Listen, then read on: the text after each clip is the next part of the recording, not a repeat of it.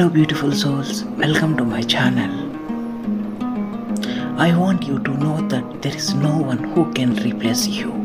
The way you look, the way you always know what I am thinking about, the way you give me a hug when I need it the most, and the way you listen to me is priceless. You have touched me more profoundly than I ever thought you could. I love you. I am so completely in love with you. I wake to think of you and I sleep to see you in my dreams. Every day seems like a blessing since I have met you. I feel so lucky and honored to be in love with you with all of my heart. Thank you for sharing your love with me. It's a truly wonderful gift. I will love you always. You were already on my mind when I woke up in this morning. Funny how I just can't stop thinking about you. 6 months ago we had not even met, and now you are the most important person in my life.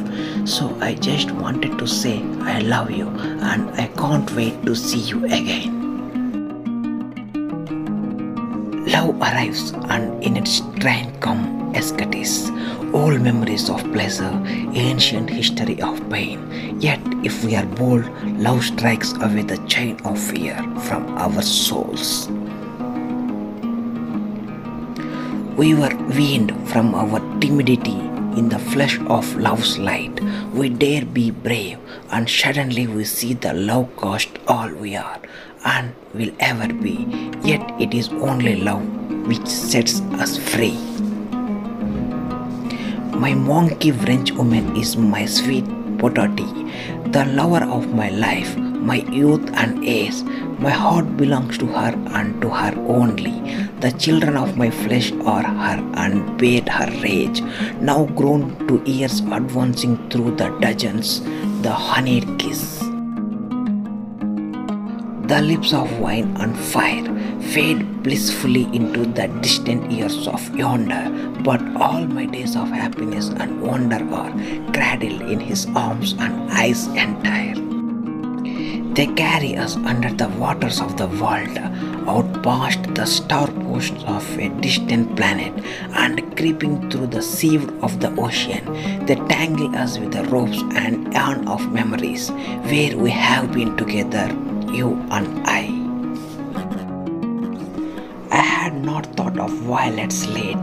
The wild, shy kind that spring beneath your feet is wistful April days, when lovers meet and wander through the fields in rapture sweet.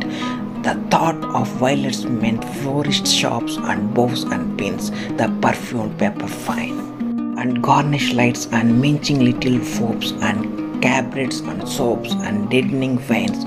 So far from sweet real things my thoughts had strayed, I had forgot wild fields and clear brown streams.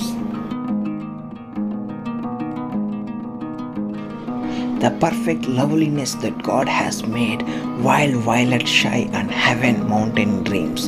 And now unwittingly you have made me dream of violets and my soul's forgotten gleam.